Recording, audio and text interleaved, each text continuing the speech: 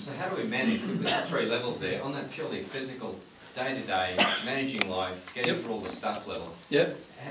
Part of the idea of these tools is to help us manage that. Yeah. So we can get to what we need to do to be effective. Okay, so how do you manage the word you said was manage, right? Oh yeah. Well, let's call it, shall we call it control that Yeah. as well? Manage and control. Survive. Okay, survival and all that stuff. Do you think the soul cares about any of that? Why? Because the soul already knows, you already know that there's nothing to manage. You already know at the soul level, right? This was something God implanted into you.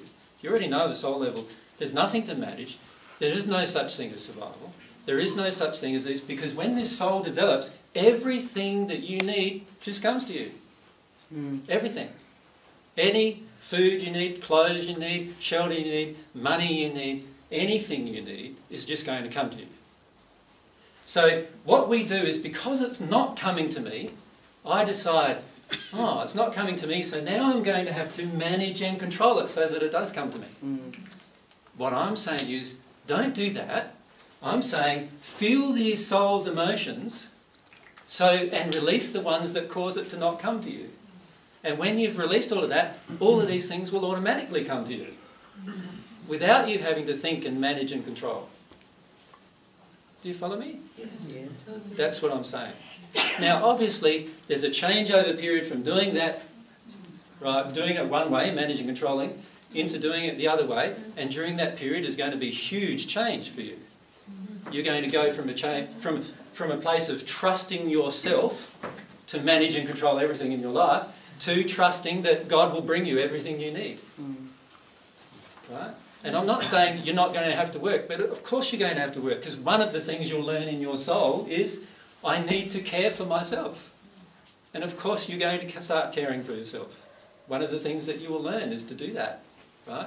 Completely at the soul level. When you do that, you'll realise that actually this body doesn't even need clothes. This body doesn't even need food, because the soul can provide everything it needs. And when you're at one with God, that's how you'll feel. Now, you might put on clothes for other people's benefit, right? But that's how you will feel. So, when we manage and control, what we're really doing, in a way, is we are still using the tools to avoid the soul's reasons why it's creating the need for us to manage and control. The only reason why we need to manage and control is because there's some emotions in our soul that cause all of these things to be pushed away from us that we need. You follow me? There's some emotions in my soul right at the moment of unworthiness. It pushes away my need for, money. That's what it does. One of the things it does. It pushes away my need for cash. Right? Now, why do I even need cash? Well, in a universe down the track, in our universe down the track, there won't be any need for it. But right now, I agree. To live in this world, you're going to need to have some of this unless you're self-sufficient. So my soul is not bringing in that need. Why isn't it? It's not because I'm not working or not doing this or not doing that good enough. It's because I'm blocking it from my soul. I have an emotion in my soul that I'm not dealing with about unworthiness. Follow me? Because I release that emotion, once I release that emotion, all of a sudden, everything that this body needs will all be provided for. God provides everything. Are you suggesting that this can happen to us here on Earth? Of course. Because we're in the further realm. Yep. So could you give us an example? Not a person my age who's eligible for the pension, but someone who hasn't got any way of putting food on the table except for that, what you're calling is unnecessary. How is the soul going to resolve that? Just as an example. I'll give you an example from my own life from the 1st century. Is that all right? It was a much harsher environment than now, right, to earn money to survive.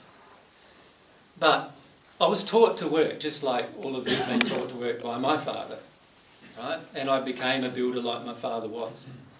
But then in my 20s, I realised that, hang on a sec, God actually will provide everything. As long as I work through the emotional reasons why that's not happening. And so what I began to do then was just trust God rather than trust myself to do everything. As long as I stayed in my emotional processing, my emotional truth, my emotional work. All through the 3.5 years that I went around the public ministry that's recorded in the Bible, there was not a single time when I actually worked in order to get money, in order to buy food. Now, I worked many times, but I did it because I wanted to do some work. But I didn't do it in order to get something. And all through that time, I just got given things, one after the other after the other. Everything I needed, clothes, food, shelter, everything. Wouldn't work so well nowadays, though, would it? Why not? I mean, supposing your living environment requires you to have a car. But then I'll be given one. You're going to come by cars and things. I mean, I find everybody's got their own different levels. I can get by on a shoestring and not have big needs. And I hate seeing other people... I've got huge needs. No, I'm just joking. But honestly, what's the problem with having big needs? There's no problem really.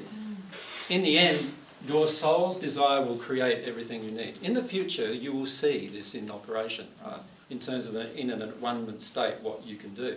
What I'm saying is right now, the only reason why it's not happening right now is because there's an emotion inside of me, inside of you, that causes it to not happen.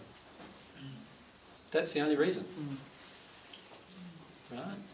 And once you deal with those emotions, your attractions will be different. Yeah. The thing is, at the moment, you don't trust what I'm saying. And that's okay, you don't have to. You follow me? Yes, we do. No, you don't. I can feel you don't. I mean, we want to. I know. We want to. And this is the thing about what you're hearing, right? Is that you can feel it tugging on your soul, right? You can feel it saying, "Wow, wouldn't life be fantastic like that?" You can feel that, can't you?